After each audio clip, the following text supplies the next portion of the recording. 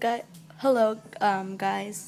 and if you guys see my other video, um, I made your own homemade lipstick, and it shows you step by step what you need to do, and this is how it turned out when you made it.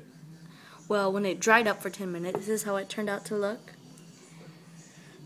It looks like right there. It looks really sparkly. Hold on, let me turn my flash on. It looks really sparkly. Sort of sparkly. It's still kind of reddish brownish, and we got a little bit on the sides. It's fine though.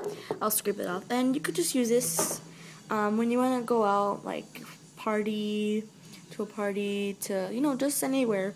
And it'll look really cute, especially since it's glittery. I hope you guys enjoyed this, and I showed you guys how it will look, and this is just how it'll look, okay? And you guys can make this at home anytime. Just ask a parent, and be careful when you take it out of the microwave. I burned myself. See how they're kind of red right here? Well, whatever. But I burned myself. And okay, thanks. This is how it turned out. Okay, bye.